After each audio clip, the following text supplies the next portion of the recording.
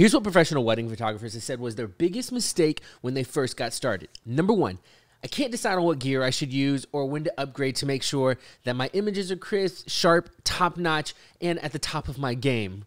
Number two, I constantly use the wrong lenses, and I never know what lens I should be using for a certain situation to make sure that it's the most flattering picture that I can be taking of my clients or to fit everything into the scene and not distort my subjects. Number three, my composition always looks dull and boring, and honestly, I don't know anything about composition or proper rules when taking images to make them look captivating, exciting, and stunning like the award-winning shots I see. Number four, I have no idea what to put into my collections to make sure that I'm staying profitable without giving away too much in prints or random accessories.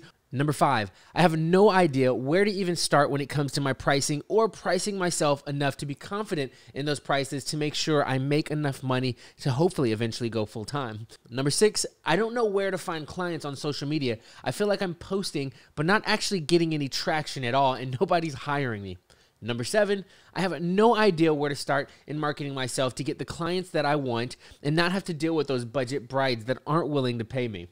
Number eight, I have no idea where to start with paid advertising. It's all just intimidating and it looks way too confusing. I don't want to throw my money down the drain and not have any return on my investment. Number nine, I have no idea how to pose couples and they just look awkward at times and I don't know how to make them look the best on the wedding days or during shoots. Number 10, I don't have the right systems in place and I feel like everything is all over the place and often unorganized. And a little bit of a bonus for you guys, number 11, I have no idea what to invest my money into to make sure that I don't throw it away and that I'm actually growing my business.